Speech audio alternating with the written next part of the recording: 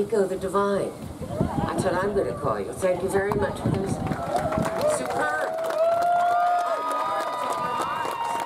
Thank you all. I've lived long enough to recognize life's more extraordinary moments, and this is one of them. And I have all of you to thank for that. We drove here from Dubuque, Iowa, where we had my Mulgrew family reunion last night. Yes, I survived. 6.5 hours we drove, Bennett and I, through beautiful Midwestern fields. And as we approached Bloomington, something started to happen to me. And I'm not exaggerating, but it's a strange thing about Janeway. I started to think, I wonder where my house is. Could it be that? No, it would be a little bit bigger. Could it be that? No, there would be a little water. Could it be that? Oh, my father would have loved that. And suddenly I was in her head and in her history. And I thought, of course it's Bloomington. It's beautiful. And my heart started to race a little bit, and I thought, the connectedness of Janeway is something I simply could not have predicted when I took this job, lo, those many years ago. We're not counting. We're not counting. But she's had this presence in the world and this meaning in the world that I could not have anticipated as a 39-year-old actress who felt like I was shot out of a cannon. And I was. I got the job on a Thursday. I went to work Monday morning at 5 o'clock. And nothing has been the same ever since. She transcends everything, and she did in my life and in my career. Most actresses don't get an occasion like this.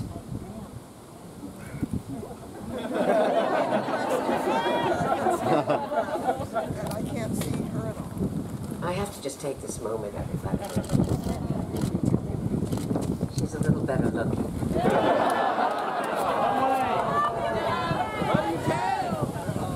She's unblinking. And she's strong and very proud. So last night at my family reunion, as we sat along the bar in my brother's basement, which we are wont to do when we gather, my baby sister stood up and she said, "What are you doing tomorrow?" to my other sisters. And somebody said, "I'm going to the farmer's market. I'm going to knit a quilt. I'm going for a walk, and I'm going to make love to my husband." And my sister said, "Boring, boring, boring, boring." My sister Kate is going to see her statue in Bloomington, Illinois. I have to thank the Janeway Collective. Can you all come forward, everybody who's in the collective? You should be around me, because if it weren't for you, this wouldn't be happening. Especially Mary Beth and Peter, who is not here. And Eric. Are you Eric? Pleasure to meet you. This is the sculptor. So I have to ask you a question before we move on today. What inspired you? Was this an idea that emanated from a collective decision, or did you want to do a statue of bust of Janeway? I wish I could claim that, but Peter, the president of the collective, came up with the idea of the statue. There's a history to it, and maybe he could tell you better, answer better, but... Well, you did do the bust, didn't you? Yes, I did. How old are you? I did. How old are you? Very busy, though. How old are you? I'm 32. He's a baby. And so gifted. I can't thank you enough. It's really very moving. I'm terribly moved. They cannot be kind enough. So it's an exquisite moment. It's a sweet moment.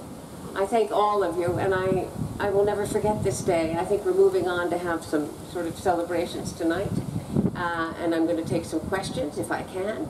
But I want Mary, do you have a few words to say, or? I just want to thank you for coming. Yeah. I wanted to come when it was made, when it was sculpted during the pandemic. But I myself got sick, so I didn't. But not too sick. I then went to London and did The Man Who Fell to Earth. COVID, very naughty. But here I am, and I don't know why it took me this long, because I'm feeling incredibly happy and uplifted by this. And so I think this is going to carry us through the rest of the beautiful afternoon. It's a glorious autumn day and into the evening. Thank you for coming. all for coming and greeting me. Thank you.